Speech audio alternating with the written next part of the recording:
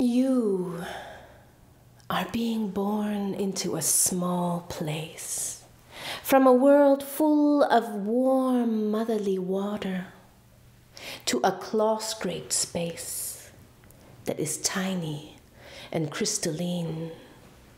Your skin bristles with its new sensation of movement and proximity, and your first breath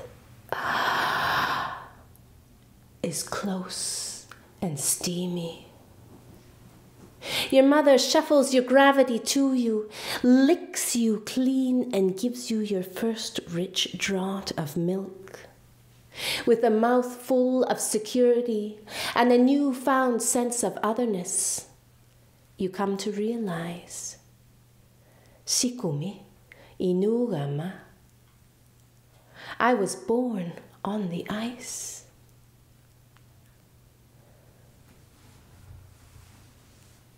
Now you are born with a circle of twinkling eyes around you, your mother sighing as the last of her pains depart from her.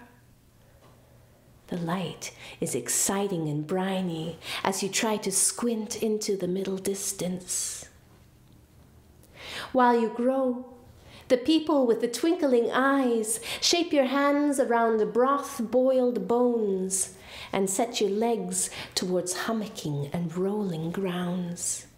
These eyes always teaching you, Sikumi, look out at the ice.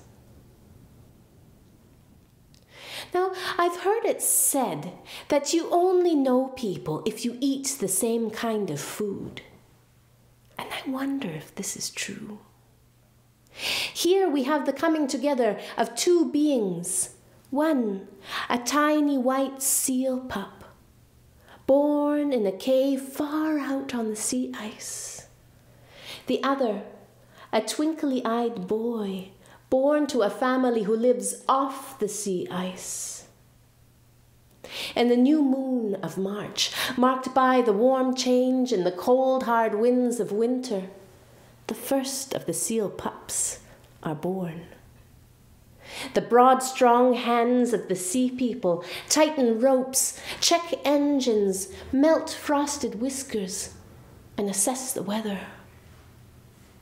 As the seal pups lie in their crystalline homes and suckle from their silver-haired mothers, the sea people nearly fly across the ice, flashing the bright-colored marks of cylindered, pistoned machines. The time is nigh when these men can see the steam of unfrozen water, and they roam a region filled with the tracks of other long-necked, four-legged hunters. The time is upon us when, in a quiet, breath-held moment, the crust of snow that separated a small space from the outside is suddenly crushed. A bullet sears through hair and flesh, and the heart of the seal pup is stopped, blood splattering the snow like syncopation in a song. In the moment of death, life is instantly transferred. Death spells the nourishment of life.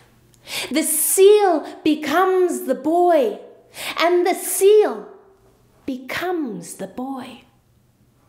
The strong, broad hands of the sea people turn the bright-colored machines homeward, and finally their twinkling eyes greet the young boys.